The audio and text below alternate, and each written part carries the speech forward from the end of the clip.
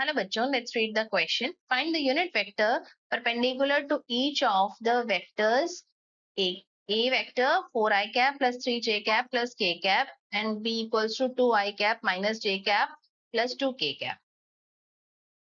So here our key concept is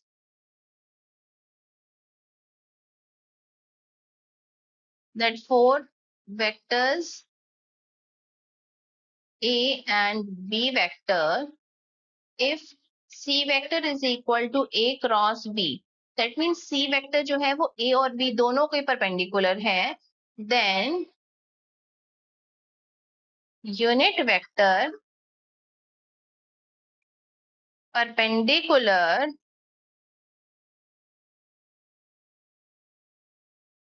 to each A and B will be C cap. तो यहाँ आपको A vector given है 4i cap plus 3j cap plus k cap. B vector है 2i cap minus j cap plus 2k cap.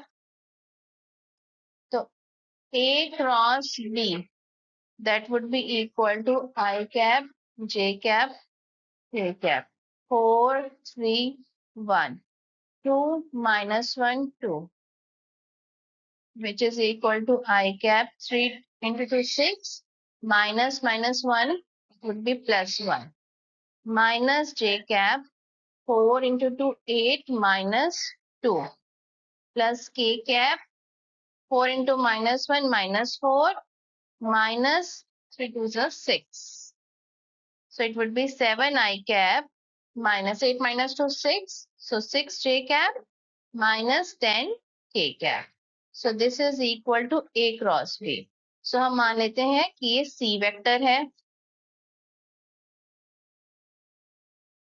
Now C cap would be equal to C vector upon magnitude of C.